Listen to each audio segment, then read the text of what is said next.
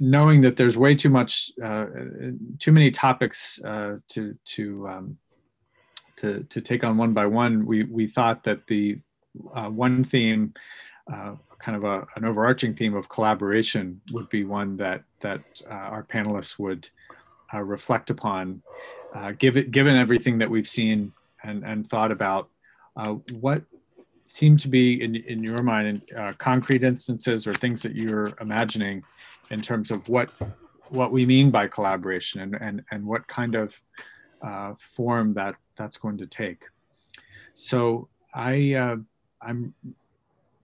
first of all, welcome to all of our panelists. I welcome everyone to go read bios on the website. I won't spend too much time. We want to hear their amazing thoughts and read about them as we do it. But I will invite anyone that wants to jump in on that question to do so. I might call upon my fellow co-chair Amit maybe to start us off, now that I think about it. Yeah, can you please repeat the question? I was just setting up the things. Sure. Just thinking, and this is very appropriate given your keynote, what, be as specific as you can be, what does collaboration to you look like going forward? What do you see as kind of new forms of promising collaboration given that we're all here at this workshop from different disciplines and want something, want productive collaboration? What do you see going forward collaboration will look like? So I think, as I was also hinting in my talk or even after that we have to identify the problem. That's the first step, and the problem identification itself should be a collaborative process. That we are not going to impose a problem to some collaborator, but trying to set that what we want to achieve, what is the goal, and then what are the key challenges we have to address. So from there we can start the first step of collaboration, and then we have to identify all the stakeholders and to see what will be the right level and the right kind of collaboration. And in that sense, equally important is that exchange of information as well as experience, because different stakeholders are trying perhaps the same thing, but in a different way. They might be deploying a particular system, a particular sensor, or particular technology in a different scenario, different use case, learning lessons. So understanding of what we have learned as a community, and then trying to figure out that what still we have to learn instead of, I think it's very typical that instead of reinventing the wheel, let us try to see what next to be done. So that's where I think collaboration should be focusing.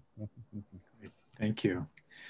I guess I'd like to invite Amy, if you're willing to jump in on the question. Welcome. Sure, thank you. Yeah, my thoughts on the question, and I think the talks today have been a great example of collaboration across disciplines, particularly robotics and art. And I love that Damith points out this is the 25th year of this, robotics and art at ICRA, which is so exciting. And I think, so for me, in that context, and in any context, what collaboration is about deep mutual respect and interest between two people or two groups or two communities or two entities. And I think for us at ICRA, what that means is being able to both believe and understand and work to articulate, what we gain from the arts that pushes the edge of our understanding of robotics. And if we were in an artistic community, I would say, oh, what from robotics, what principles from robotics influence how we understand art? And I think that's a really high litmus test. And not every collaboration is going to meet that. And many collaborations are more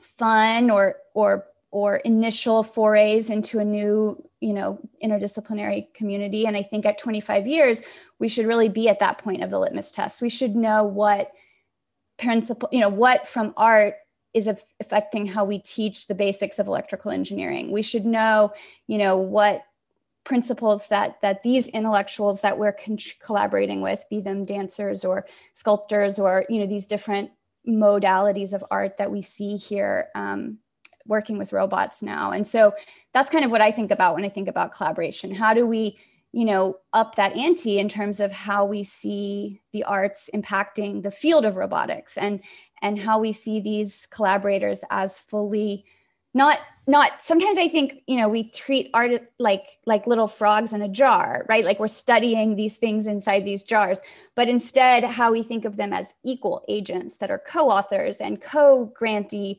awardees and co-reviewers, and, you know, are fully looped into the kind of machinery that makes robotics research go. And I think, so I'm curious if we can get there in the next 25 years, right? Damath may shorten that to 10 years, which would mean we've only got 10 years to do that. But well, maybe we just need 25. Let's just make it 25. Kate, you talked about kind of underestimating to a certain extent what would be produced at the design collaboration that you did. I wonder if you can kind of take off from that and talk about the collaboration question. So my fear was, when I organized the hackathon, my fear was that with the very broad range of interests that we had, that it might prove difficult to get things going on a practical level because the skills were so widely varied. But we found the collaborations worked really well. And I think that over the years, I've played different roles in different things. And there is a tendency, I think what Amy just said, there's a tendency to put anyone who's non-techie on a tech grant into this box of other. And you see it a lot even within the computer science community, where HCI is seen as being that fluffy stuff that you do, you know, and I've had that kind of comment leveled at me before, where it's seen as not essential to the process, but it can be, you know, it can be more essential. Coming from a perspective of critical digital practice, then you need to have that critical perspective in order to query what's being done. So I think that, yes, I was guilty myself of underestimating what could be achieved in a collaboration, and certainly, you know, that taught me that you don't have to frame things in technical success in order for them to be a successful collaboration, that the idea is the important point, and you can get to the making of the idea and the tangible outcome further down, but it's that idea that is really, really key. And we need all the voices, and we can't do AI and robotics without multiple voices, because no one is an expert in every part of it. And if we don't have people coming in, challenging and critiquing, then we're lost. You know, we just can't do without those voices. Thank you. So to kind of continue on that theme, Nadia, I'm sure I'm not alone among the participants in thinking how rich the context of pain and therapeutics around pain is, in terms of what voices, the literal voice of the person in pain, the therapists, the clinicians of various types, you know, that must be you know, have challenges that, due to time constraints, you couldn't elaborate upon. So I'm just interested in your thoughts. Feel free to go wherever you want to go with it, but I wanted to turn to you next. Yeah, all my work has been always in a very interdisciplinary setting, and collaboration was critical, but always hard. And the study around pain, the same was true at the beginning. So what also Amit said before about building the respect, started to bond with each other, understand each other, respect each other. There is always that. I think all the party in place think that the way they look at the problem is the right one, or the important one. And here that the situation is pretty complex. And for example, working with the hospital, it took a few years to build that reassurance in our clinician that we were not trying to correct people movement. We were really taking on their perspective and learning from their perspective. And once that trust had been achieved, it was really rich. And I think it really led all of us to enrich our own understanding of the problem from our own perspective. We wrote later on paper that we didn't expect, that were not related exactly to our grant in itself, but clinicians wrote what they learned by working with us, not just about the technology, but how the process of working together brought them to reflect on how much knowledge they have implicit. Also opening the new opportunity to them to consider the technology that was emerging. On our side, working, understanding how from an academic perspective, not therapeutical perspective, how also pain is still not so understood and split in many niches. And the sensor technology somehow bring those together and enable them by working together to understand better pain. But it's the long journey that you need to do together, and it needs to start with that sense of respect and trust, or you need to build it. And for me, there is another important thing, because I think collaboration happened on many different levels. There is, we have a problem and everybody contribute to solve it. But there is another level where you build a new knowledge that is fully interdisciplinary. And it just emerge from that collaboration that is not within the discipline. And it also brings to look at problem in a very different way, and to identify also new opportunity, new problem. So it's interesting how there is that different level at which the collaboration occur. And we work a lot with patients and with not as an HCI person, not just with patients, but all the stakeholders. And it's very interesting of learning things from their point of view and integrate it and make sure that you didn't impose in your design, your computer scientist view, but you take that on. And for me, that's also an enrichment that comes through that collaboration that really change your way of thinking. I like a quote that was said before and the present in a keynote, that start from one point and you end up with something completely different that you didn't. And I think that's what happened to our work. We started as a computer scientist. We wrote a grant with looking at the technology that was there for rehabilitation and just adding emotion. And we end up to really revisit and rethinking what rehabilitation is. And that happened only because there was an interdisciplinary collaboration taking place. Wow, thank you. Yeah, that's a lot to follow up then on there, and I want to turn to Louis-Philippe, just because your projects, I think, really push on that idea of trust and the time scale that Nadia just mentioned of the long journey that you may need to have in trust. It would seem, in some of your projects, there are differing timescales in terms of being able to put on a production, put on a performance in a way, instantaneous certain relationships between a robot touching a person. So I would love for you to continue the thinking on collaboration from your perspective. This is a very, I would say, complex issue when you're, let's say, for myself, for instance, because I have to deal with this from maybe a few perspectives. Let's say there's part of me who just want to do art without the, let's say, the academic side of it and the contribution that it does. So that's already a big, not a big schism, but sometimes you have to mitigate. And for instance, like, I agree with everything that's been said somehow, like, collaboration power and the benefits and so forth. Yes, sure. But if I'm being very selfish, you know, if I look at this, like, am I able to make a good artwork within a collaborative academic context? That's a big question. I won't answer it. I don't want to make enemies.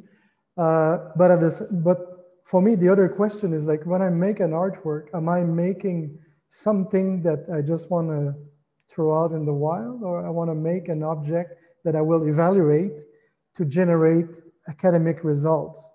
And these are two different reflexes that I, unfortunately, because of the funding and the rationale of evolving in the academic world, is very difficult to align together. I cannot be a full-time artist saying, okay, I don't just want to do Inferno. And because a lot of these things you have to do, you do it through Arts Council, and then you bring it back to say, okay, I got to publish, I got to, you know, and then it's really hard to do both at the same time. Sometimes it will happen. I'm not saying it's impossible. I'm just saying that it's a very different reflex, because I don't think an artwork should be necessarily like an experiment or something you evaluate people with. It's something that you can observe as well, but it's a very different construction as well, because you have to have like hypotheses and so on and so forth. And if I go back to the bias that we all have around the table, of course, you know, like this is a this is a fundamental issue, and then, you know, probably the one who pulls the blanket the strongest will, maybe he's the lead PI, or the one has the most money, and or all kinds of incentive, you know. But I'm in the seat of, let's say, from the art side, you know, we don't really have much say when it comes to certain contexts. So you're lucky if you can apply this, but I think it's I think this is slowly evolving. I've been doing art and technology in academic context for, let's say, almost 25, 30 years. And maybe at one point, the, let's say, the performance evaluation and the funding scheme are going to morph a bit, and then it's going to be able to enable a true interdisciplinary thing. And I think these things, they happen in other fields, you know, like business school, they had to deal with this, engineering with spin-offs. It's very, very similar construction.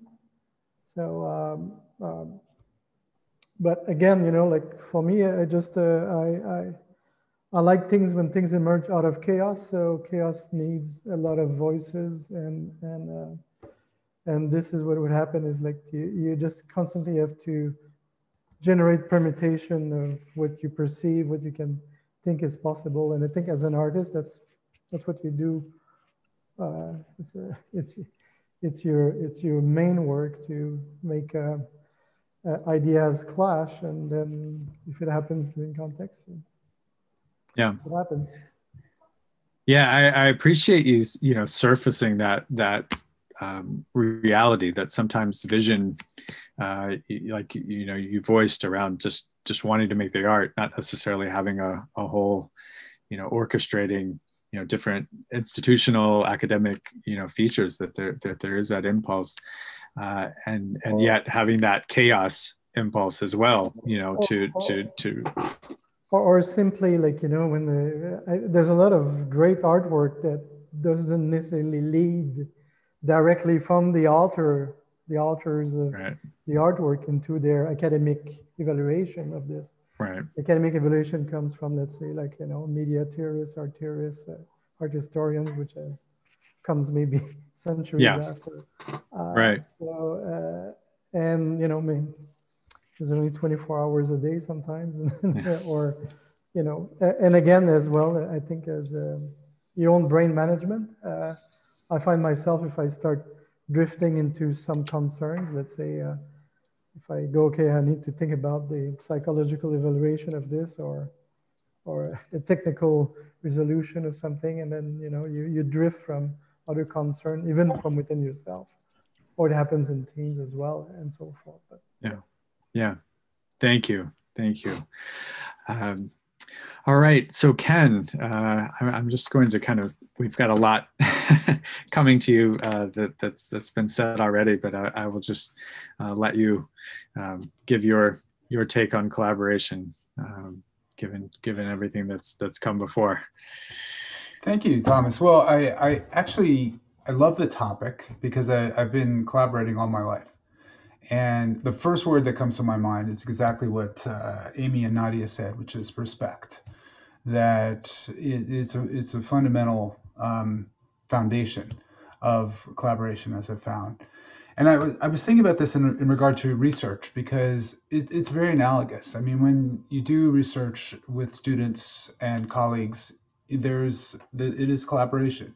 There's usually a spark of the genesis of an idea, but then it evolves very much depending on what's learned, how things develop as experiments come through, and you have to be I think a very key point of this that I really try and emphasize is being receptive to surprises, to changes in the progress. Because if you close it, and a lot of there's an instinct of a lot of students, you have this idea, I want to validate the idea, I want to make it, end the way I intended. And I really try and push back on that. And I say, that's not scientific if you do that. You have to be objective. You have to come in and say, I'm really open to, I'm biased as much as possible to see where it's going to lead.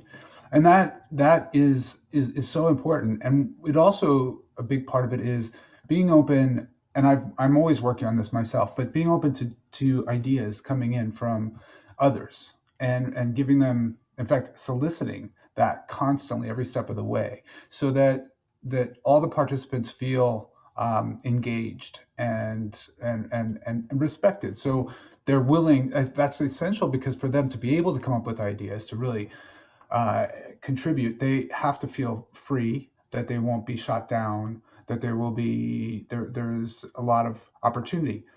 I think one thing, the points that have been made earlier about, collaboration, I think of is in the research world, but also in the art world, it's very analogous too, because in any state, every artist has to collaborate with an ecosystem. There's a gallerist or a curator, and there's an audience, the critics. And often there's collaborators in a studio. I mean, all major artists have studio assistants, and I don't know that experience or that interaction, but I would imagine that it works best when the studio assistants have some agency to provide input into the work. I mean, that is also super important for me as an artist, and I'm curious if this resonates with others, but every step of the way, we are looking at the work, trying to think about how it could be evolved, how it would change. I'm always asking for ideas and suggestions, and very much it's a process. It's not I'm telling them, do this, do that, because then they become very, I think, shut down and closed. So I'm always trying to create an environment where they feel engaged and excited and respected. So I think that the best analogy to my mind is in cinema, there's a concept of a director. And the director has to work with a very large set of collaborators, from the actors to the writers to the crew to the producers, right? Every step of the way. There's so much, the editor. So, but the key idea is that the role of a director is to direct, to essentially, as you said, Thomas, to orchestrate. And that's one thing I'm also curious to talk about, which is there has to be, I believe, that one person, maybe, or it's very difficult when it comes down to two. And I've been in that situation many times when there's two people collaborating and you come inevitably to a disagreement. And now you've put in all this passion into this work, and you are disagreeing with your key collaborator, and you reach an impasse. So what I always try to do now is have a very clear agreement at the very onset, is who's going to have final say if it comes down to that. And I've found this I collaborate with my wife. She's a film director, and she's the director. She has final say. So I will argue with her, and I will try to argue for some point, but ultimately the understanding is I'm going to yield to her authority on this, because she's going to be the director. So I'm curious how others feel about that, because I think if you don't do that, and this comes back to Louis-Philippe's point about chaos and the clash of ideas, right? That's very important, but there has to be a resolution. And I think that receptivity to the ideas is somehow balanced with a process for resolving those disagreements. So I'm curious how others feel about that. Yeah, I think that's such an, oh. No, go ahead. Is it too soon to dissolve the structure, or should I wait? Absolutely time for chaos. Go ahead. Okay, I mean, I think that's a beautiful, interesting point about who has final say. And it kind of brings me to some of the things Luis was saying about how, you know, who has the most money, who has the funding, who has the ability to make some of these collaborations happen. And I think if you really want to like try to do a general dissection of hierarchy, you could easily make the point that, you know, in robotics and engineering, we often have a lot more funding than our artistic counterparts. And inside that hierarchy of students in the lab versus tenured professors end up on the top of that. So I think when you think about who ends up having final say, it ends up being tenured professors who probably built their career outside of the context of interdisciplinary work between robotics and art, and now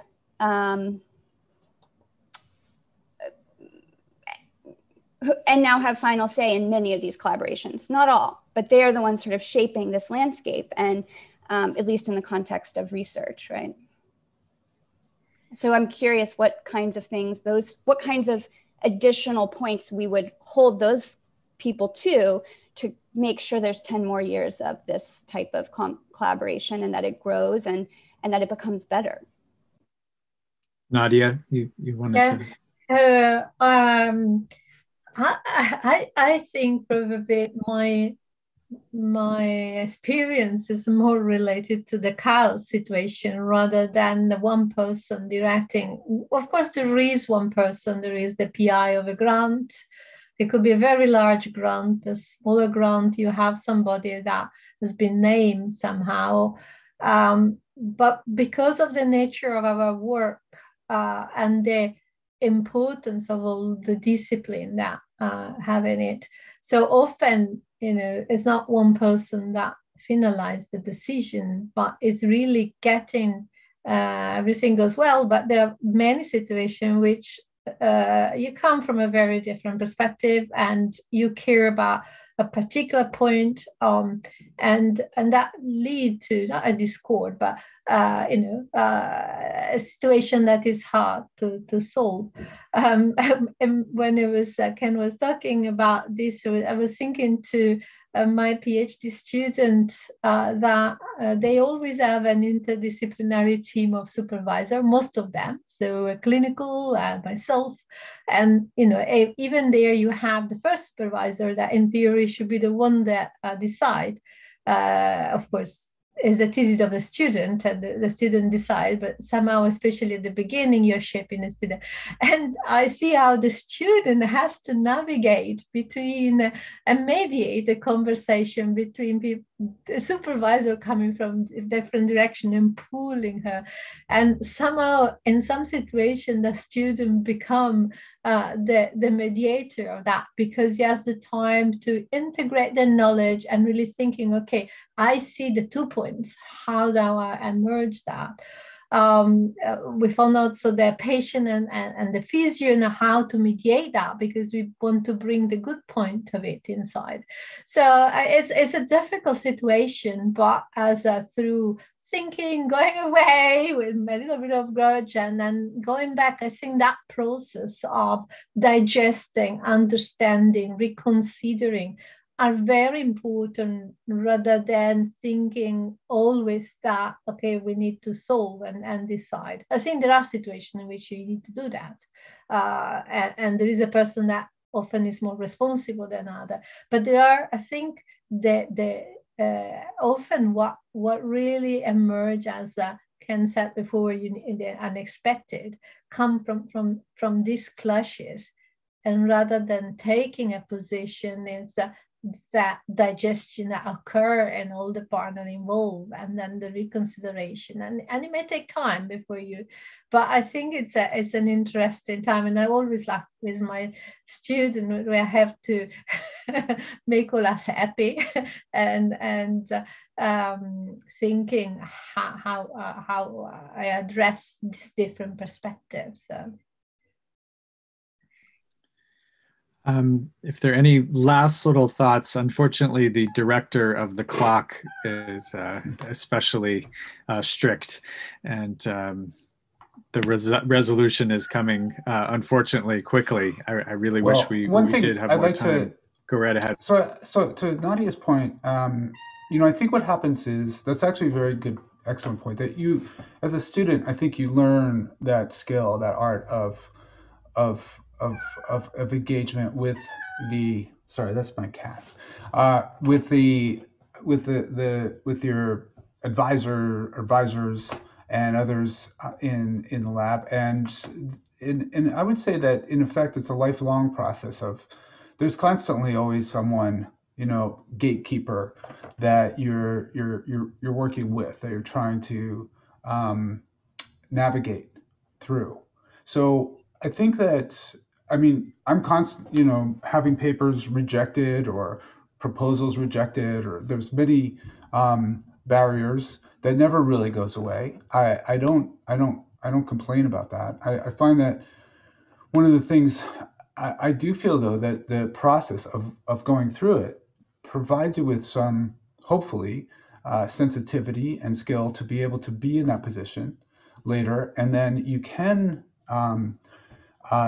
and help adjudicate these points. I think, we've all probably been in this position where you're really, at some point in the collaboration, there's a fundamental difference of opinions, and that's what I'm trying to zero in on, is how do you resolve that, because that becomes very emotional at a certain point.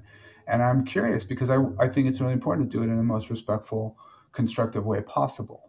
So I'm just curious, in the last few minutes, if the others can say, what are their strategies? How do they do that? I think honesty is the most important strategy. And unfortunately, there are gatekeepers who get a bigger final say than others. And I think that's on them to think about, how do they facilitate, rather than putting the burden on a student who has to go back and forth between two PIs and say one thing to one and another thing to another, slightly different, and constantly shape shift. These gatekeepers need to think about that and need to create pathways for students to learn and grow and excel and be nurtured and supported and feel good and proud and healthy in their work. And honesty is the only way we'll develop those channels. What are the challenges? I love that Louis brought up all these challenges, right? How do we go forward 10 more years? Do we keep doing it the same way we've been doing it? I don't think we can. So it's kind of on the gatekeepers to figure that out. I would say that I agree about honesty and transparency as well. And I think that I've been involved in discussions around how you make a more democratic research lab. There's been lots of work on this and sort of sessions about it. And there are some labs that are running on this kind of basis where everyone has the same say democratically. Everybody's on the Slack channels, from PhD students right through to the top profs and the PIs. But the thing is, you still, with the grant bodies, have to have that one person in charge. You have to have that grant assigned to a PI. And I think we should be moving away from this idea of the star researcher and towards this more democratic process, and pushing for grants to not just have one PI, to be able to say everyone in this grant has an equal sharing and anyone can sign off and stuff. So I really like to see a move towards this more democratic process. But I think in the meantime, that honesty and that transparency are really key. But I guess I'm still pushing the question of how if everyone has an equal say, how do you resolve then disagreement? Compromise. And that's the hard part, because everyone's going to lose out some way or another.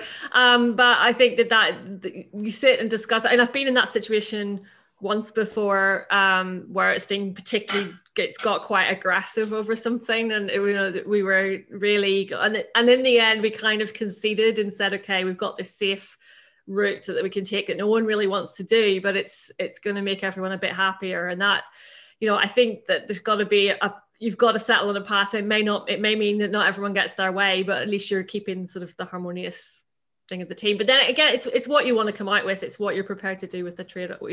Are you prepared to trade something off, or are you really going to stick to your guns and think that, your way is the best way? So yeah, it depends what best fits the thing. I unfortunately have to have the final say on the time. I'm so sorry, but I do, and in the interest of honesty and transparency, really want to thank Caroline and Damit for the amount of work and the inspiration behind this workshop.